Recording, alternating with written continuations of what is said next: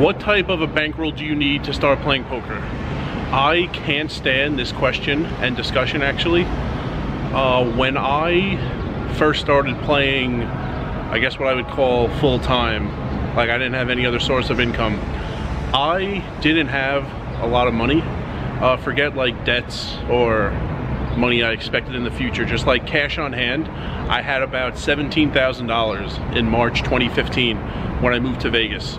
I knew my rent. I paid $650 a month for a room in a house, no utilities, and I knew what my car cost, the ongoing things. It was paid off kind of as the tram passes by me in the background. I had about $17,000. My goal was not to go broke in a year. I thought my expenses for the year would be about $17,000, and I had never played every day. I was hoping I could play and make at least $17,000, and when year 2 began, just be in the exact same scenario, like still be afloat and still be playing, and just basically don't go broke. That was my goal. So that's what I had. It wasn't just poker though. I hate the idea of separating like your money into poker and not poker. I could see some scenario of life you can be in where you would do that. I mean, if you're gonna be winning, I don't quite understand it. I keep track of all the incomes I have. It's mostly poker right now, but everything that comes in and all my bills, everything that goes out. So I think that's better than just having your money in 2 different places. Like, this is the money I'm gonna live on, and this is the money that I'm gonna use for poker. I just know everything that comes in and I know everything that goes out, and I don't separate it in like separate bank accounts that way. I know the common answer used to be 20 buy-ins for the game you're gonna play plus 6 months living expenses. So the cheapest it could be, 20 buy-ins, at $300 to buy in for 1-2 or 1-3 would be $6 grand, and I doubt people really live cheaper than me. So for me, 6 months living expenses is like 9 grand. 6 grand plus 9 grand, 15. Here's the thing. To be able to put $15,000 aside, and that's minimum, because that's the smallest stakes, and that's living as cheap as I do. To be able to put $15,000 aside, you need to be so unbelievably rich, it doesn't matter. Like, if you had $15,500, you can't just leave $500 in, your checking account for your life expenses and put 15 grand in a different bank account only for poker. Like, the amount of money you would need to put $15,000 aside in an account that's poker only without thinking about it, you would need to have so much money that doing this would be nonsense. Like, it would accomplish absolutely nothing. You would just have so much cash on hand in your life. So, I mean, the question is usually for people who don't have a lot of money, and if that's the case, I would say just play. If you lose, that's unfortunate. If you win, then you're gonna win. I guess if you really had like really small amounts of cash on hand, I would just play. And if you lose, wait till you earn 2 or 3 buy-ins back, and then go to the casino and play again, and wait till you win, and the winning can sustain you. But to put like, it's similar with the idea of an emergency fund that I hear on these finance channels. Like, oh, you don't know if you're gonna be in a car accident, or if you're gonna lose your job, or if there's gonna be another pandemic. Put all this money aside. If you're rich and you have tons of money to just put aside and not use and not even think about, then losing your job for a year isn't a big deal. Then like breaking your arm unexpectedly isn't a big deal. If you have no money, then you can't just magically wave a wand and come up with all this money to put aside. There's like no middle ground where it makes sense to do this. So the poker bankroll conversation, 20 buy-ins plus 6 months living expenses, I don't know who came up with it. Congratulations, because everyone says that, but I don't know, it makes no sense to me. There's a guy I know out here who says like 300. He says like, if I lost all my money, just give me a buy-in, I'll play, I'll win, I mean, even if I lose, I'm gonna lose small. I'm gonna lose like 50 bucks. I'll go back tomorrow and then I'll win. And like, that's it. I'll just keep winning. So the smallest I hear is 300 from that guy. I think it's a really stupid discussion. Just go out and play. I've never separated it. Back in 2015 and 2016 when I lived here for 2 years, most of the time I brought $700 with me.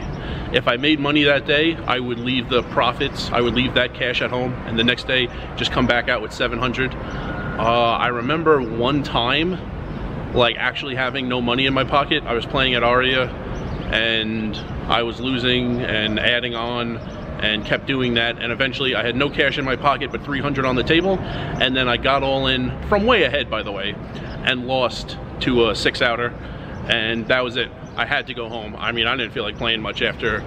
It wasn't just that day. Things like that were happening for weeks on end. I didn't feel like playing much more that day anyway, but I couldn't. I had no more cash. I would have to go to the ATM or the bank or go home. I mean, that happened once. I mean, there were 2 stretches when I used to live here for those 2 years where I played like 95 days straight. I mean, I played almost every day. And that happened one time that I could remember. I had actually no money. So I think a lot of people swing way too hard. They play a style that is really volatile, like unnecessarily volatile.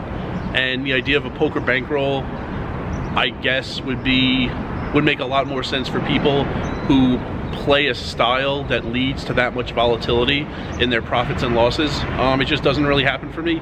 Part of it is when I moved here and I had that 17 grand, I didn't really have a backup. Like, if I didn't make 17 grand that first year and stay afloat, and in year 2 be in the same scenario, I had nothing else to do. I mean, I would have went back to my parents' house. I don't know what would have happened after that.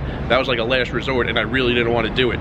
So there were a lot of times that year where I like forewent what I thought were profitable, albeit small edges that would come with a lot of volatility, because, you know, not going broke was my main priority.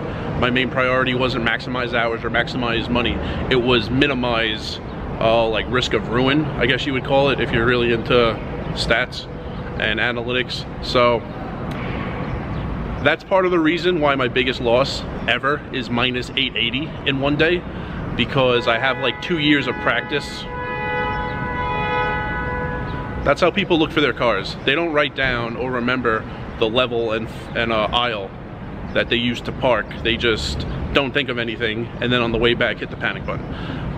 So I have like 2 years of practice of, you know, really good play that took a lot of very profitable spots and forewent some minimally profitable spots.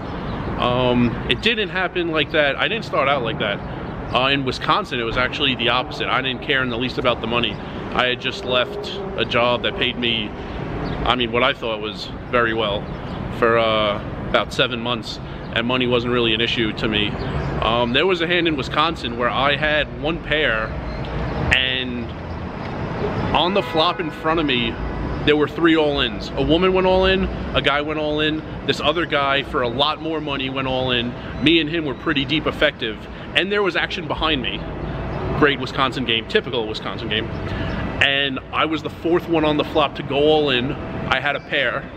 I was correct that I was ahead. The woman had middle pair, the second guy had middle pair.